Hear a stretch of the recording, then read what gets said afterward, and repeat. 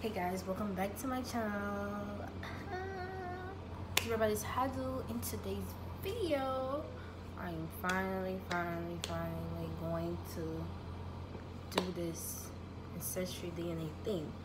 So, as you can see, I received this in the mail about 2 days ago. It took about 10 days to get here. So I'm just not opening it, and I'm about to do this on camera. Like, I'm gonna take you guys through the whole process, so stay tuned. I'm really excited to see what the results are gonna be. Like, as you guys know, I was born in Jamaica. Yes, there's my flag in the background. Okay. But yeah, so stay tuned for the results. So I'm gonna read through this off camera, and then yeah. Okay, so I'm gonna show you guys what comes inside of it once you open it. So that goes in there, that comes in there. There's this there's this bag, and then there's, I guess you put this in there and mail it off. So the first step is to activate my kit. So I had to download the app, and I have to put the code that is on my thing. So I'm not gonna show you guys my code. So there's a code that's gonna be on this thing right here. So I already downloaded the app. So as you can see, I downloaded the app, and the results are in. So as you can see, these are my results. And when you get your results, you know, you could click onto each percentage, and then you will see like information about that area where your DNA got traced to from. That makes sense? So yeah.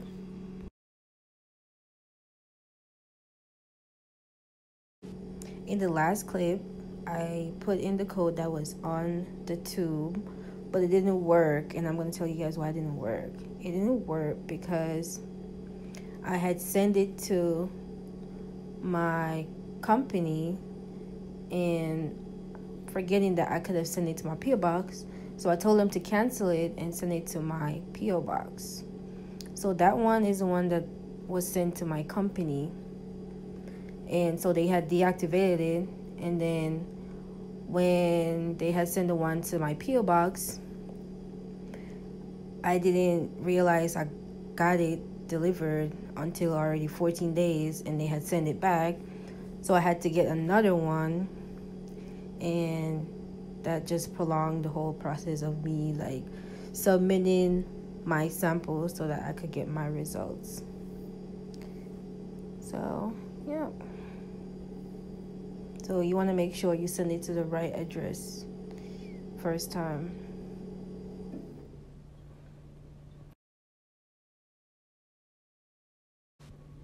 Don't mind this little thing right here. I don't have any more footage, so I'm just going to talk about how do I feel about my results. So I wasn't surprised about the Nigeria part because, I mean, I am black, so I wasn't surprised that most of my DNA percentage is from there.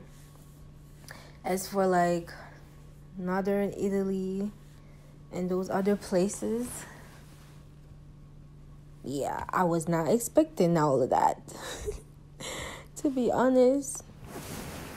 So I would joke around and say, oh, I'm like part white and stuff, but I don't think that necessarily means that I'm part white. Maybe. Because if you think about like Italy, you probably think about like Caucasian people. So yeah. Let's see. Okay, so I was 22% Benin and Togo. I said taco. Togo. Okay, that's in Africa too, and then 18% Cameroon, Congo, and Western Bantu peoples. 12% Mali. Never heard of Mali before. 7% Ivory Coast and Ghana. And then 5% England and not Northwestern Europe. Wales, I never heard of Wales before. I got that 2%. Portugal, 1%. And, Northern Italy, 1%. And Sardinia, less than 1%. I heard about that place before. So when I click on Sardinia, it says Sardinia is the second largest island in the Mediterranean after Sicily. So it's pretty cool. And when you also click on to where your ethnicity estimate is from, you could also click on story, and then it will give you history about that area or country that your DNA was traced from. So you guys should try it out. This is not sponsored, by the way. I wish it was, but it's not. It's just me wanting to see, where all my ethnicity, is from, and how much percent is each area. So with that being said, I'm gonna close out the video by saying thank you guys for watching. I know it was a short video, but I've been filmed this a few months ago. I just never got the chance to edit and upload it. But yeah, thank you guys for watching. Make sure you like, subscribe, leave a comment, and stay tuned for more videos in the future. Bye.